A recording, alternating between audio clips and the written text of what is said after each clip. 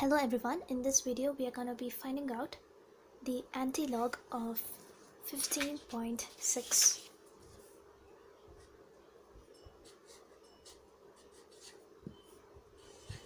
First, know that this given number 15.6 has two parts.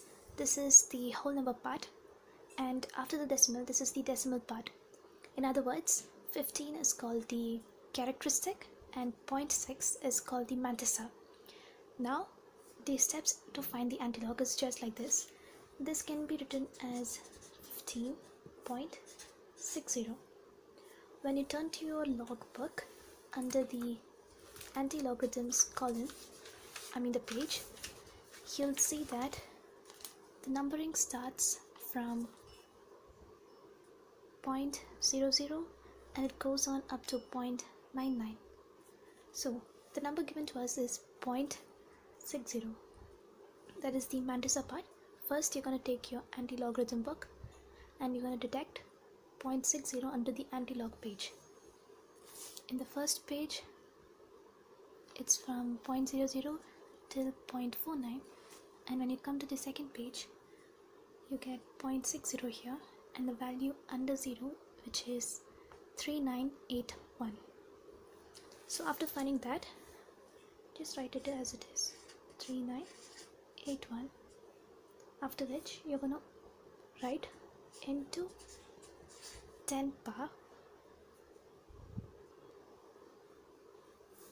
the whole number part or the characteristic.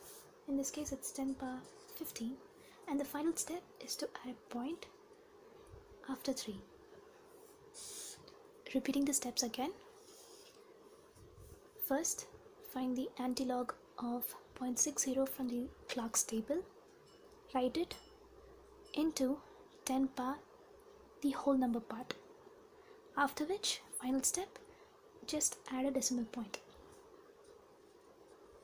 after 3. In order to clearly understand this, let us take another example. Let us consider a number 18.9. Like I said, if nothing is there, it will become 18.90. Now under the antilog page, you're going to find out 0.90 value. As you can see, under this page, 0.90 is 7943 under the 0 column. So we're going to write that.